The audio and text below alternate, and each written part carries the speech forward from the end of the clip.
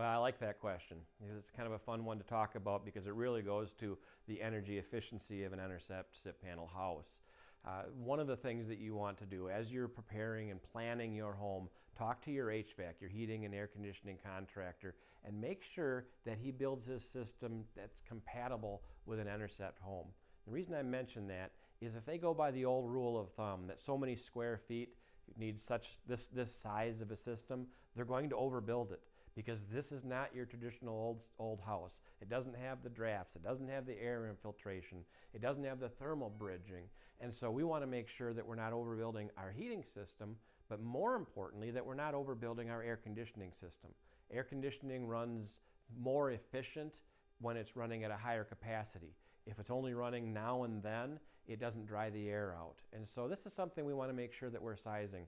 If your HVAC contractor has any questions about that, we can help them through the process.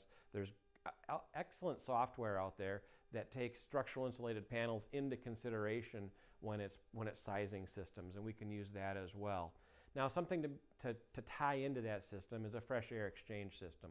This isn't unique to SIPs. This is something that, because of the energy codes that we're meeting and the efficiency and tightness of our homes, we want to use an air exchange system of one form or another. And again, your HVAC contractor will help you see what different options there are for air exchange systems.